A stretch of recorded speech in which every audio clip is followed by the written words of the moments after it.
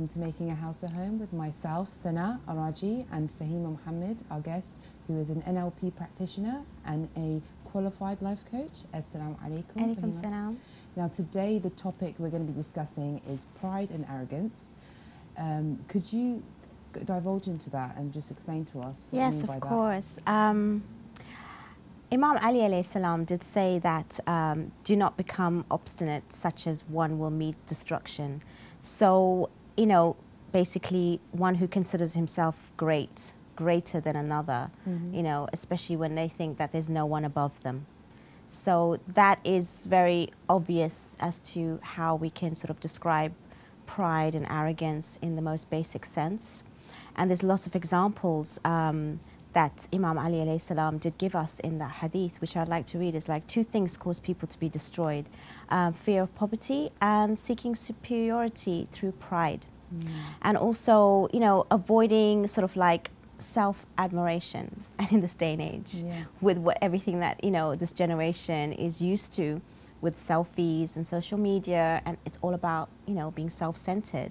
It's very difficult because that pride and that arrogance, there's a fine line as to, you know, being confident and having self-esteem and being motivated and driven, and then carrying that forward to having that pride and that arrogance.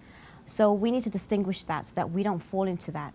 We don't fall into that sort of category of, you know, basically having that too much of, you know, loving ourselves to the extent where we think we are more and better than somebody else by putting them down or seeing them to be less than us. That's the difference. You know, you can strive to be good, you can strive to be, you know, on top of your game and being the best of the best, but not having to step on someone to do it or belittle someone to do it. Now that's the difference. And even Imam Sadiq alayhi salam has said, just having a little bit of arrogance in your heart will sort of like, you know, not allow you to be entered into Jannah, into heaven. So even though we might look at it as something trivial, it's actually really big, and it could lead to a lot of problems in the homes, you know, within our families, within even our work. And it's so funny because in this day and age, I just remembered watching, like, you know, The Apprentice. I don't know if you're aware of the show, where, you know, people have to boast about themselves and have that much, you know, confidence, but it comes to borderline as in like they are better than anyone, and they will even, you know, basically, I don't know, run them down in order to get to the top. Step on them to get up. Step on them, exactly. And I'm just wondering, like, this, you know, society today that we're living in, our cultures that are, you know, mixed and with different sort of backgrounds, and how we have to be in business, not just in our homes, it does tend to filter in our personalities, even if we're not that we feel we have to strive to that, you know, in order to be, you know, confident at work and be seen to be given a particular position because we hold that particular trait. They say it's a dog-eat-dog world out there. So some people literally live upon that, you know, saying, and they will strive to be better than others because they think that if they don't, then they're going to be pushed aside. I know there are some professions that you do need. For example, being a surgeon is very male-dominated, and women tend, unfortunately, I was watching a documentary about it, and women tend to not survive in that type of environment because the men are so competitive, they're so arrogant, and they have so much pride in what they do that the women tend to not have that naturally within themselves. They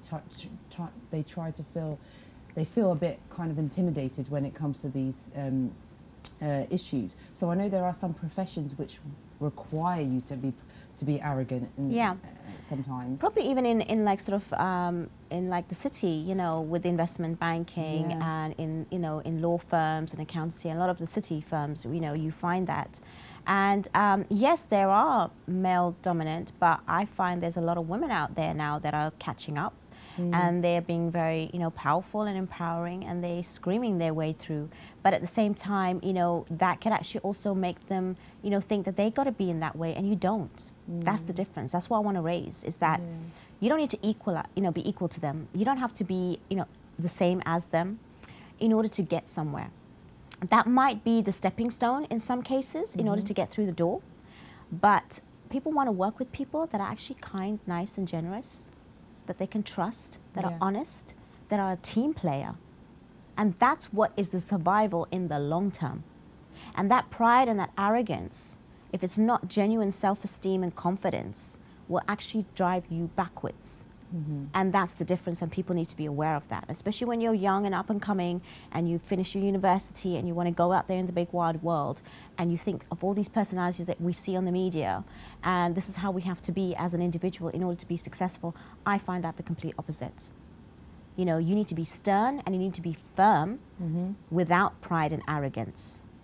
You know, and even in psychology, even in self-development books, a lot of gurus that are from that field would advise people that are successful are the ones that are striving for a more meaningful life, a more purposeful life, and they have some sort of like fulfillment in their job and their career and even with their families, and that's what gets them forward. Not dropping people, not putting them down, not stepping on them. In fact, actually, psychologists do say the people that have got that pride and arrogance, as we see it to be in that way, have a lot of, you know, doubt within them, and that's like a cover-up.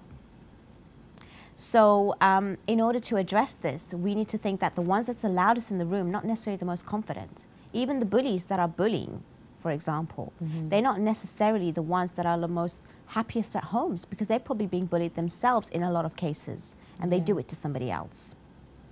So we need to analyze the psychological effects and the reasons and the meaning behind all of this. And, you know, pride is a state of self-esteem and perceived as like, you know, self-worth for some extension. And the difference between pride and self-esteem needs to be sort of, you know, distinguished.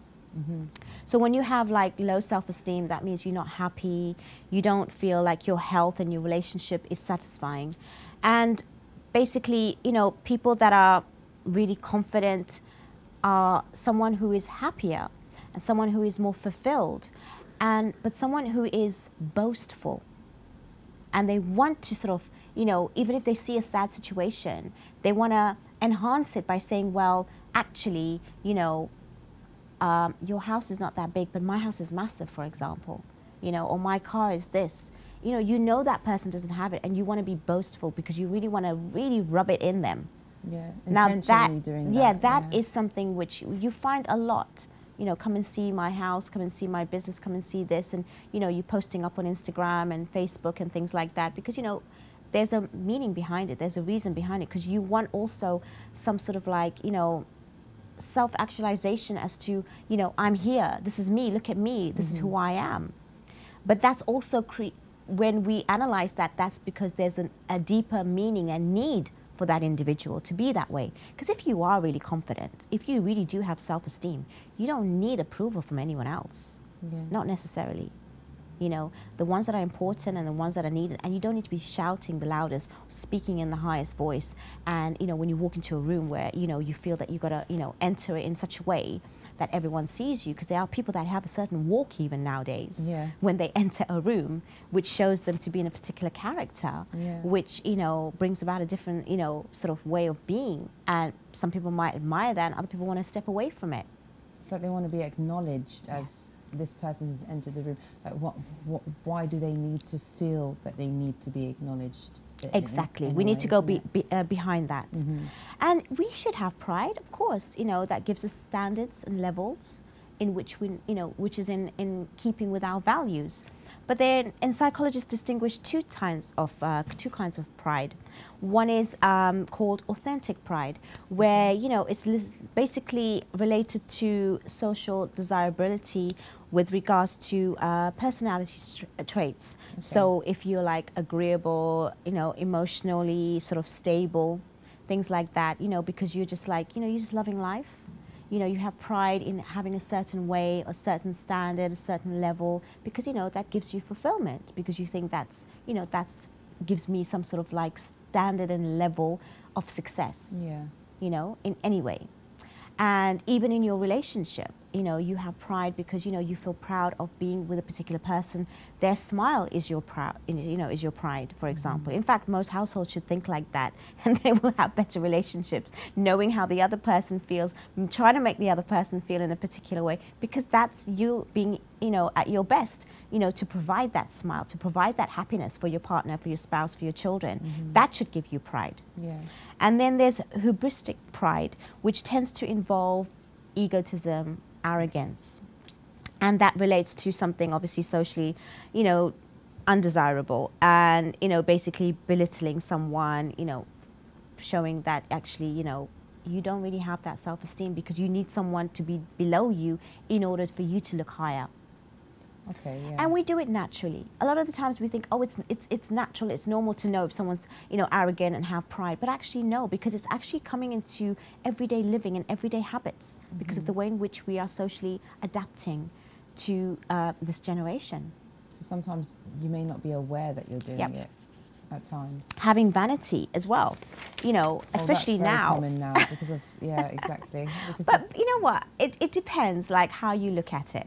Because personally, I would say you know, post a lot in the social media, and, you know, it's selfies, it's whatever, and, you know, I get the attention because people want to see your face. I'm the brand for my business, being a life coach. You know, I'm a particular way, and that's what sells my service, is because of who and what I am. People can look at it in another way and say, well, it's just you, or whatever it may be. But so it's also a way of looking at things, and it is something that you have to be careful with. So people don't like to see people above them, and people don't like to you know, see other people bring other people down. And I just think that when you're at home, as much as you might even want to have a persona of having that confidence, pride and arrogance to a certain extent in order to help you achieve in your business or whatever profession you're in your home, you need to be very, very different. And it's about having confidence and ability to work within your family as one, and to bring that home together where no one's feeling above or, you know, below anybody for whatever reason, whether it's status, whether it's their grades, even with children. You know, it's really important that we address this, because we don't realize that we are actually putting someone down, and we're actually emotionally hurting them. Because we are picking on certain things and their flaws, and you can do that to boost them, but there's a way in which you do it. With every child, that is, they have a different type of personality, so you have to Absolutely. tweak it to how they are. Absolutely. Competition within siblings as well. It can be good, but it can also go bad. So if it becomes more pride and arrogance over another, then obviously they've gone towards the negative direction. But competition sometimes can be good. Yes. And healthy for the children, but I guess, like you say, we need to identify in the home that it isn't going towards the, you know, the negative side. Absolutely. Of that. And arrogance is a character flaw. Yeah. It's really a dark personality trait, and we all have a potential of a particular, you know, sort of, you know, tendency of being arrogant to a certain extent, but in people with have strong fear of showing vulnerability, and arrogance become that dominant pattern. So there is a pattern that psychologists have identified for people that have this extreme arrogance, and it's really bigging yourself up in public, you know, to show yourself to be more, and to give yourself, you know, something, you know, which people will, you know, give you that attention, and it's for your own self, really. And that's another thing. There's also arrogance involves following components, which are like, you know, if they had any early negative experiences in their lives. So then now they're adults, they have the ability to maybe show off a little bit more to sort of make up for the mishappenings, you know, in the past. Okay. So that's where arrogance can also come in. So you think that it's just a personality trait, but there is deep-rooted issues that may have occurred for them to be in that particular way. Okay. So people that have arrogance and pride, they're not necessarily the ones that are actually the most confident, the most, you know, having the most high self-esteem. They've actually come from backgrounds probably that, you know, there's a misconception of the nature of themselves. Okay, yeah. You know, or a life, or others, for example. And they actually might have even a constant fear of insecurity. Right. For them to constantly feel the need to have this. So it's kind of, they could use it as a way to cover up their true identity. Yes, that, you know. absolutely that. Yes, Okay. that's exactly what the next point is. Like, it's a persona to hide all of, you know, the above that we've just mentioned, you know, in adulthood. So, you know, we don't just disregard people with arrogance as in, oh, they're just, you know, horrible people. They are probably suffering inside to a certain extent, especially if it's to that degree. And it's something that's so continuous. Okay. And a lot of the times when clients come to me that are high performers in their field, they are lacking in something in their home life, or it's running away from something in their home life or in their personal life.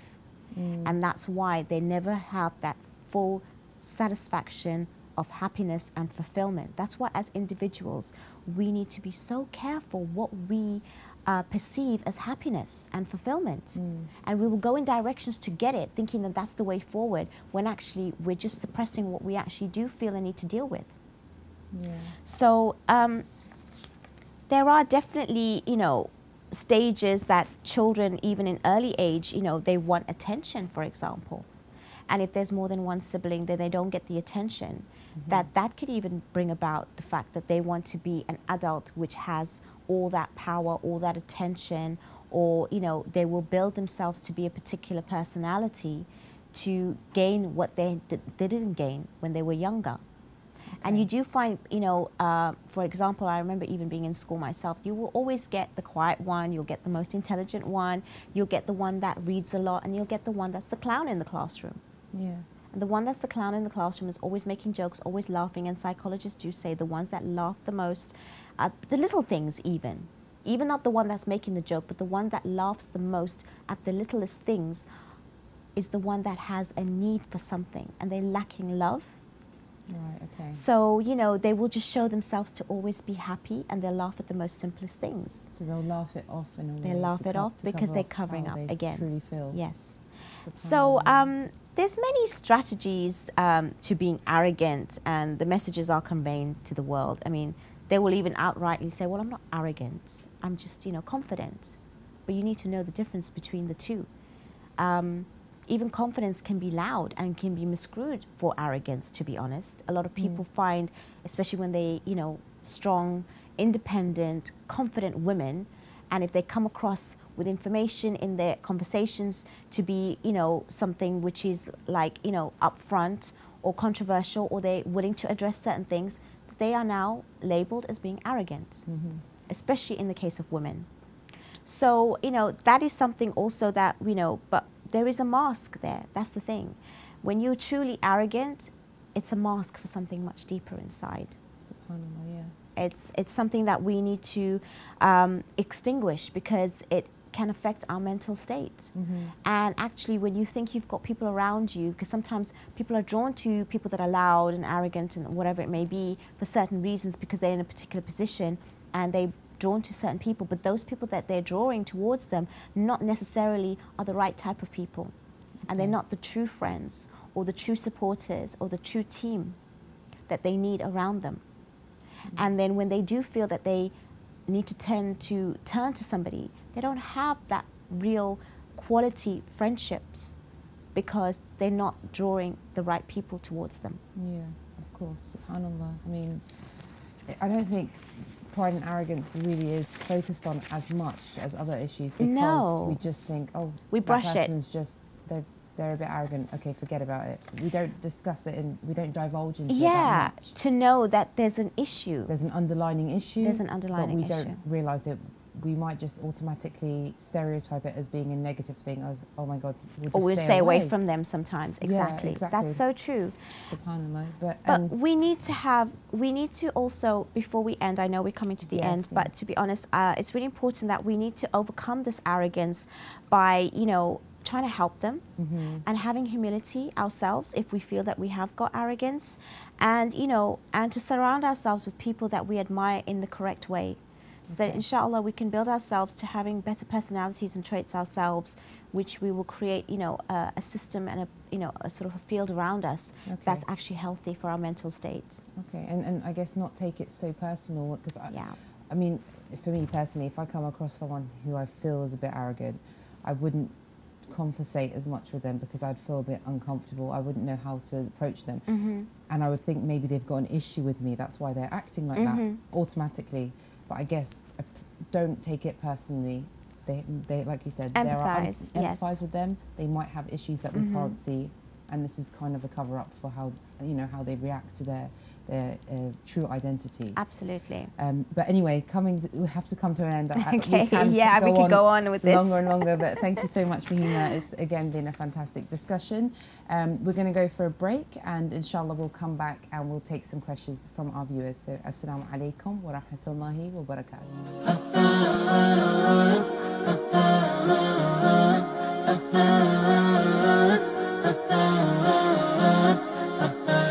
Assalamu alaikum, welcome back to the second part of Making a House a Home, where we've been discussing the topic of pride and arrogance.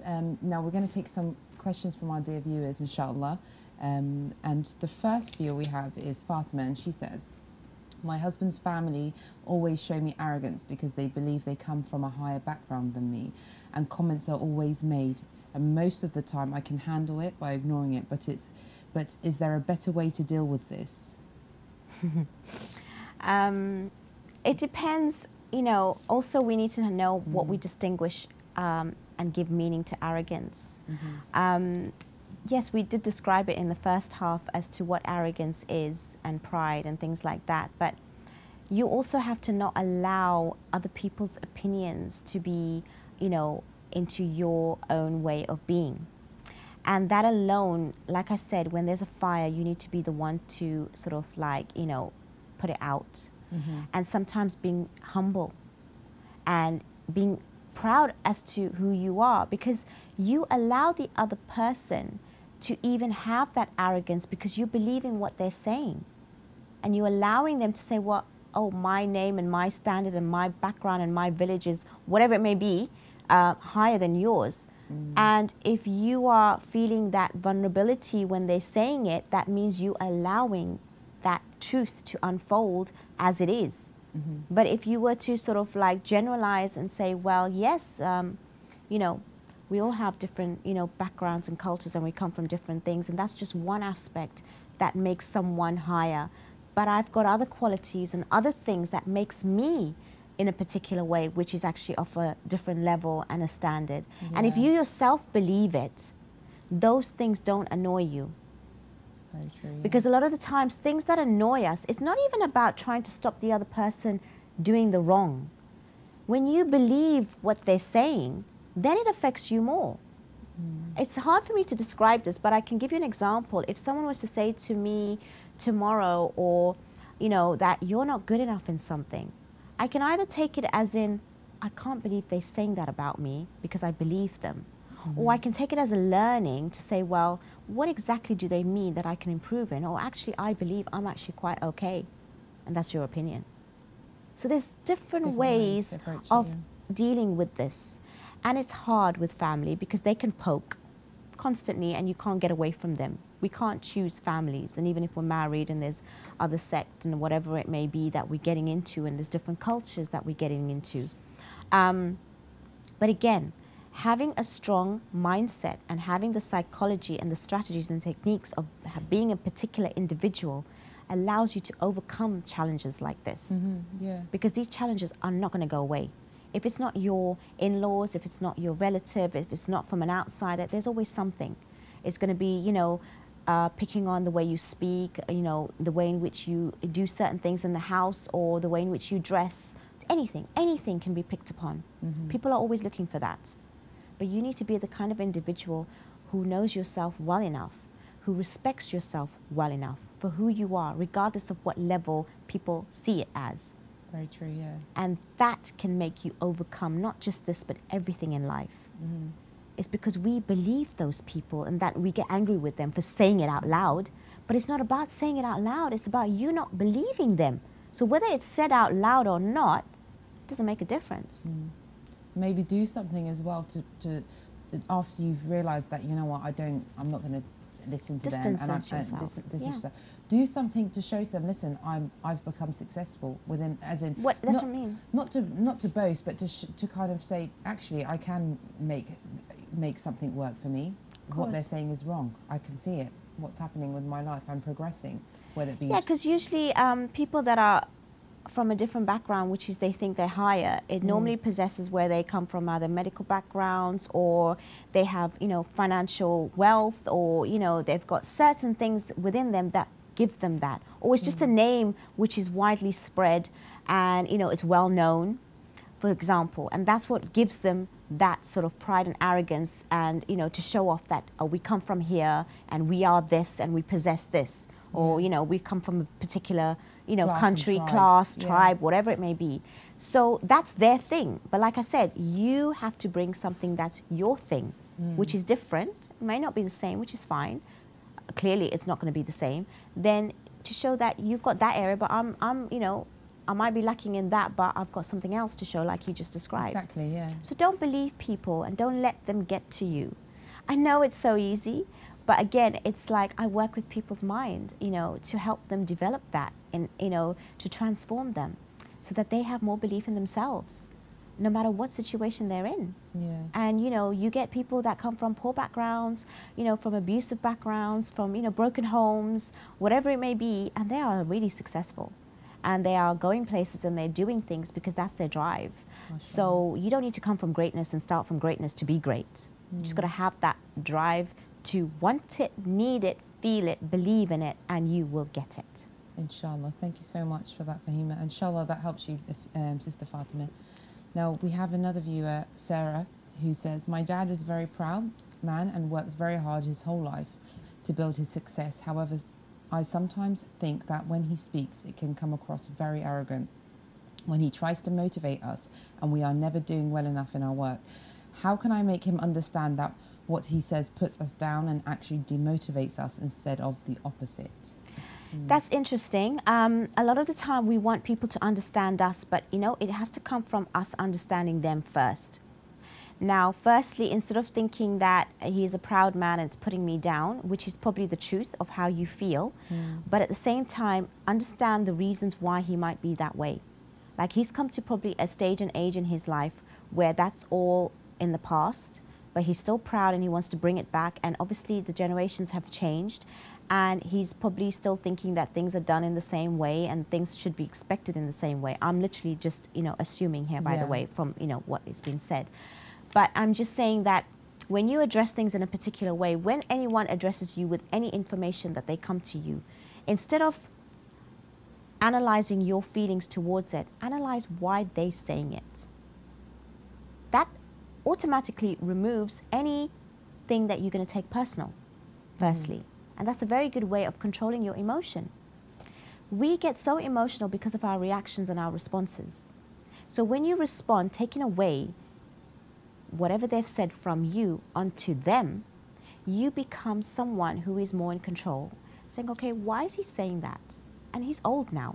He can't get that back. And he wants to do and replicate and maybe clone himself onto you, which is usually the case as well. You know, very common, which is nothing, it's harmless as well. But if he's really driving you and he's putting you down, it's like you never did it the same, make him aware of that too. And show him of the successes that you've actually gauged so far. And the fact that you're proud to be able to come and talk to him in that way. And the fact that you strive to do certain things. So there's so many things that you can address and do with this scenario. But firstly, have empathy. Empathy and compassion for whoever's talking to you. Because firstly, that's his way of motivating you. It's not really necessarily hurting you. And his way is not your way. But you can educate him and make him aware of that. And secondly, you know, the generation gap is obviously huge. Things are done differently. Things are said differently. You don't need to take it to heart. And if you are taking things to heart a lot, then you've got to analyze yourself as to what are these buttons that are being pushed and pressed towards me that's giving them and other people control over my feelings and my emotions. We create meaning for ourselves. Life is meaningless. When I say this, people get scared. But it is meaningless only because it's not that there's no meaning. we create the meaning.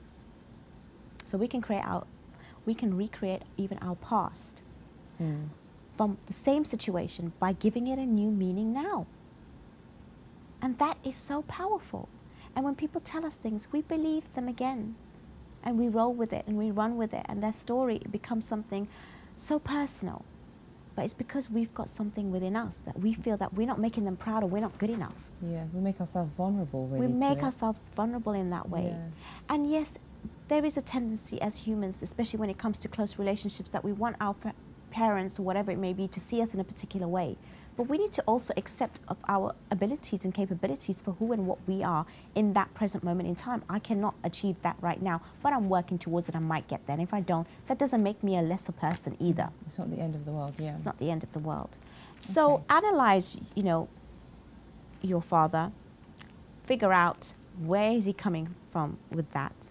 You know, speak to him, tell him how you feel when he talks in a particular way, and what does that mean to you? And analyze yourself. It's like, you know, it may be your father and you've got an excuse to say, well, I want to make him proud, but if anyone else comes and tells you something as well, you know, understand them. Yeah. You don't need to take everything personal. You don't have to react and respond and make everything about you as well, even if they're saying it to you. Take it as a learning and develop from there. Okay, and try to, when you're discussing it with your father, try and get to their level, as in, don't just speak really quick or very harshly, because if they're older and they're from another generation, they might not react well to that. They'll see that as disrespectful or disobedience.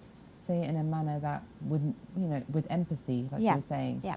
And wanting more understanding, basically. Yeah, and perhaps once your father sees you act in that way, he might start to think, oh, actually, maybe I could have said it in another way, or I can approach this in another way.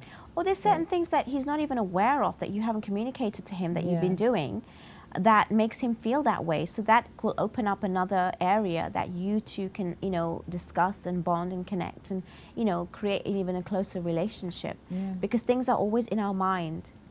That's why even with my clients, I always say, whatever's in your mind, write it down. It takes it away from your mind, and then you realize it's not that bad, and you've dealt with it. It could be even a thought, even at the end of the night. And even in our salah, we always talk about reflecting and giving ourselves time and space. We don't do that.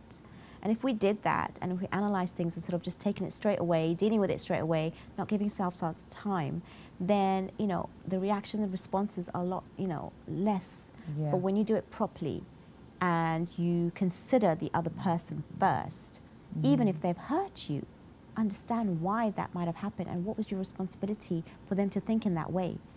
That gives you a whole new power that you cannot imagine. SubhanAllah, thank you so much for that. And inshallah, hopefully that's helped our viewer. Now we have a final viewer, Roa, who says, my husband and I have a loving relationship, but we have our differences like most couples. However, I feel that in an argument, I'm always the one backing down and apologizing, even when I know it's not my fault, and I don't want this to continue because I don't want to be seen as weak or walked upon. And I need an apology too. How can I get him to see his faults too? Well, when discussing pride and arrogance, there is obviously in a couple one who is more dominant and more powerful. And obviously with something like this, you would need some sort of coaching to understand how are you both communicating, because obviously if you feel you're the one backing down, then your language and your way of speaking and your physiology is not as powerful, or it's not being understood, or it's not being heard, it's not being expressed in the way you'd like. If you feel that it's not coming out always, it's one or two occasions fine, but if it's always the one that you feel you're backing down, then maybe your way of thinking and your arguments are not necessarily met to what you actually believe. It's not informed, because we have a mind of what we think and then we express it in our communication. But once we express that communication, it should give us that peace of mind. It should work hand in hand. But if that communication is being, you know, outward there spoken, and it's still not giving you that peace of mind and satisfaction, then the two is not being met. And I work with people to help them with their language, clean language. There's a book called Clean Language, actually. It helps you a lot as to how to communicate and how to be specific, how to be precise, how to be able to, you know, unravel what's in your mind and clearly express it so somebody else understands. And when they understand, you more likely will come to decisions and come to the end of that conversation where there is satisfaction, regardless of the result. But even if you don't get what you want, you know there was understanding, you know there was someone listening, you know there was someone who was actually getting you. Yeah. So communication is not just speech. You've got to know how to use the language, the kind of language, and, you know, express that in a particular way that you are actually influencing someone else as well. Yeah. Influencing is so important. NLP, neuro-linguistic programming, it has, you know, instances and strategies and techniques in there where we help, you know, people influence each other. And, you know, we do this in various ways. So, you know, your communication skill need to be really on point, you know, on top when you want to get anything that you want. And sometimes you can influence people without speaking. Yeah, it's not just verbal, it's body language, facial expressions, your eye actions, contact, all these things. Your actions, yes, your actions as well. How you are responding as a human, how you are, you know, when we don't get our way, it shows there's a weakness within us, or it shows that we don't want it enough as well. Because sometimes we're just comfortable with the result that we back off and we back down and we give up, like how she's just described. Yeah. I'm always giving up. So you need to have a little bit of urgency as to what you require.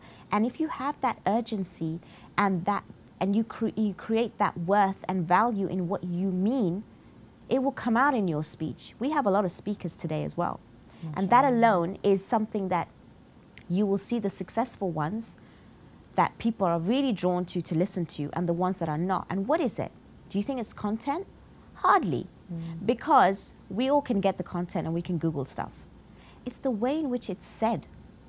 What I'm saying right now and someone saying exactly the same thing next to me will come out totally different. I'm not saying I'm going to get the massive viewers. Hopefully I do. But I know what gets the massive viewers is you feeling passionate about something, you believing in something, you feeling something, and you express that because of that inside belief that you have initially.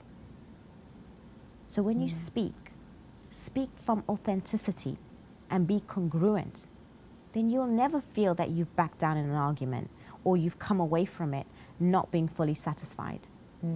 I know not everyone has that power, but you can learn it. And you can, you know, there are traits within us that even if we're not powerful speakers, but we can find ways to express ourselves. Where we want something, we will get it through our speech. Inshallah. No, that's great. I mean, I myself have taken a lot from that. So, inshallah, that helps our dear viewer to deal with those issues. But unfortunately, we have come to an end of the show again, and for the time has just gone by, alhamdulillah. But inshallah, everyone's benefited from the subject that we discussed with Fahima, and thank you so much for discussing the topic. And inshallah, hopefully we'll see you again for another episode of Making a House a Home. Assalamu alaikum wa rahmatullahi wa barakatuh.